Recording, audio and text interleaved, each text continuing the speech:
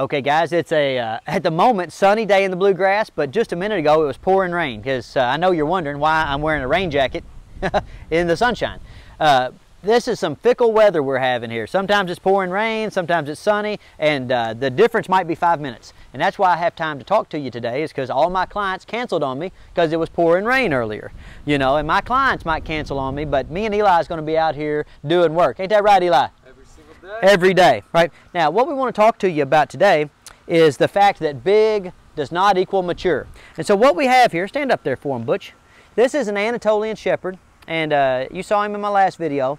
Okay, guys, what I want you to understand is that this dog is not very much older than this dog, okay? This Anatolian Shepherd is maybe 22 weeks old. This Black Malinois is maybe 16 weeks old. So that's pretty close in age, pretty close in developmental stage. And so what we're going to talk about a little bit is, you know, how you go about setting realistic standards for your particular dog, and how you got to make sure that you don't allow like cursory things get in the way of setting realistic standards. Like, so, you know, to the untrained eye, this big dog, Big Butchie here, he looks mature. I mean, he's bigger than any of the other dogs here that are adults. And so it's easy to look at him and think that he's an adult, but he's not. He's a baby. As a matter of fact, he's pretty immature. And these giant breeds of dogs like this, they're always pretty, you know, kind of like they're giant puppies their whole lives, really. And so when you're working with them, you have to really take into account this particular breed, or whatever giant breed it is, their particular genetic predispositions towards learning and performance. So I want you to watch me walk Big Butchie here. Now you'll notice I'm really loading him up on the treats. I'm very supportive with him. I'm helping guide him through these exercises. Very nice. Okay, and the reason is because these exercises are a lot harder for Butch than they are the smaller, more athletic, more compact dogs. Butch is what's known as a livestock guardian breed. And so, in other words, like, this type of dog was developed for its ability to just hang out on the farm and keep evildoers away, right? That's it. You know, nobody's really thinking in terms of how handler sensitive are Anatolian Shepherds, you know, how agile are Anatolian Shepherds. No, it's just a matter of what kind of job can they do keeping evildoers away from the farm. That's it. That's their whole purpose. But now these dogs not only live in farms, but they kind of, you know, they live on farms, and they have kind of more cultured expectations placed on them, you know. People expect dogs nowadays to be a little bit more friendly. They expect dogs to be able to engage in a wider variety of social situations than the people that originally bred these dogs, you know, were thinking about, okay? And so I get these kind of big dogs every once in a while, not too often, because they're still pretty uncommon. But when they come out here, I have to really make sure that I explain to my staff that these dogs are going to be very big, and they're going to be, you know, for the most part, very biddable, but for short periods of time, right? So when we're working Butch, like, we have to really factor in you know, how quickly he gets fatigued, and not just mentally fatigued, because he's not a breed that's bred to do, you know, complex behaviors with a handler, right? We have to take into account how quickly he gets physically fatigued. And you can see just after a trip around the course, you see he's kind of starting to get, you know, a little bit tired. He was a little bit more deliberate with his steps in the way that he came up here on the exam table.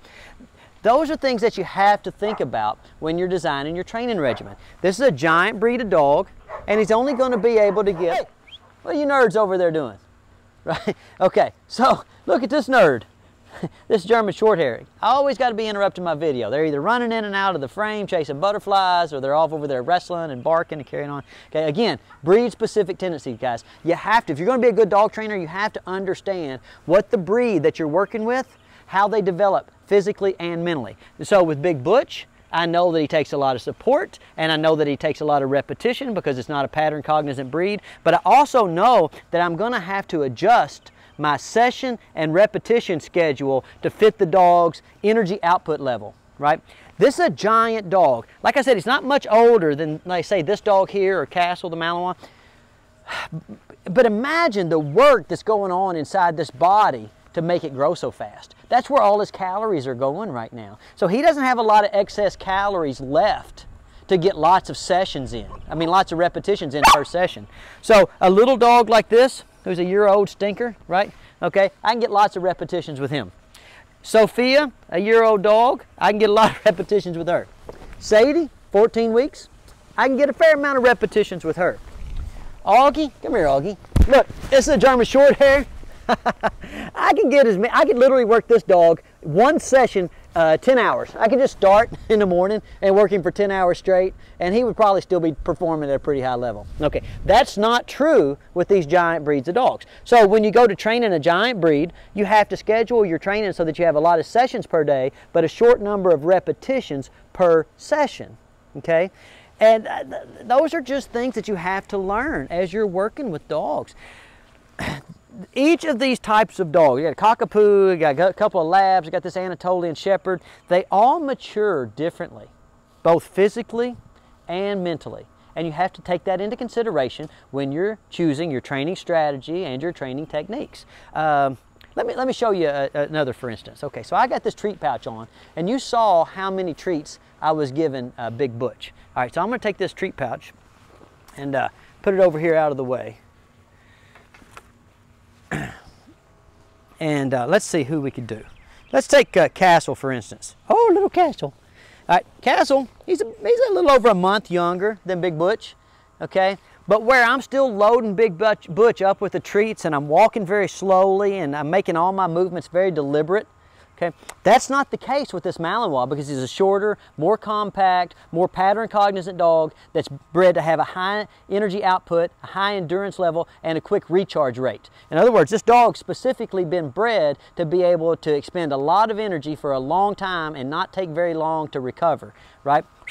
Come on, little Castle. And so you can see up, up, up, that even without the treats, 16 weeks old, even without the treats, oh my gosh, Castle is a willing worker, and he's able to come over here and perform with a relatively high degree of speed and precision.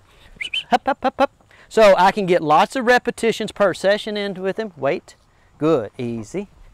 And I can fade off of my treat work with him very quickly, because dogs like this are bred to be internally motivated. They're bred to have intrinsic levels of motivation that, say, a livestock guardian breed doesn't have.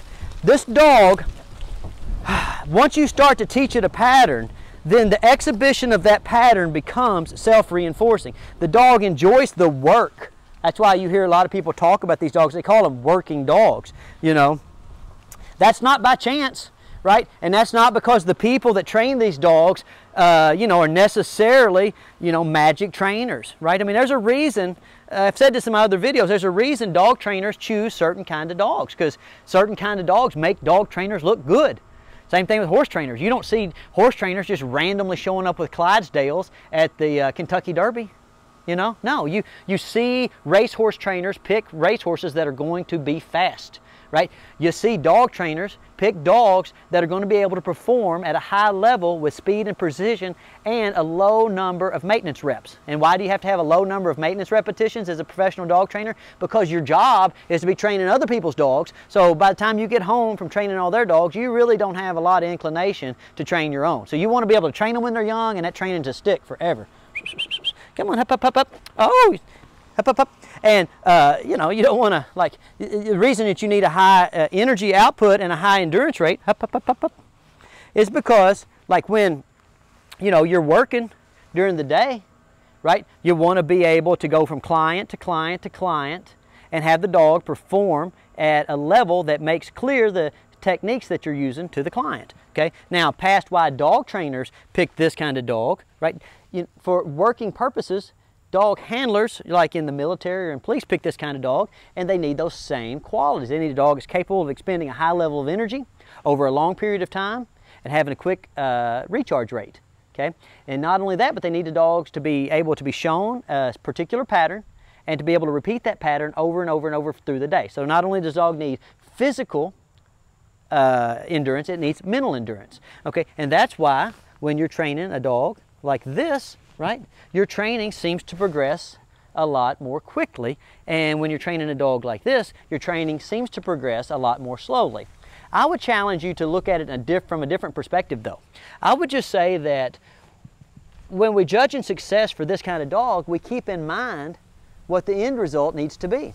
And when we're training this dog, we keep in mind what the end result needs to be. This dog lives on a big horse farm, and all I need for him to do is be friendly with the people that work on the horse farm and the animals that live there, right? And to be unfriendly towards the people that don't work there and are not supposed to visit, and the animals that don't live there and are not supposed to visit. This dog here, we have an entirely different end game in mind. So when you're picking your training strategy, when you're making choices related to dog training techniques, when you're making choices designed into your session schedule and your repetitions per session schedule, okay, I want you to keep in mind that big is not mature and that you cannot escape the breed-specific tendencies of the type of dog that you're training. So make the appropriate choices, get out there, keep that in mind, be successful, send us some videos. See you later.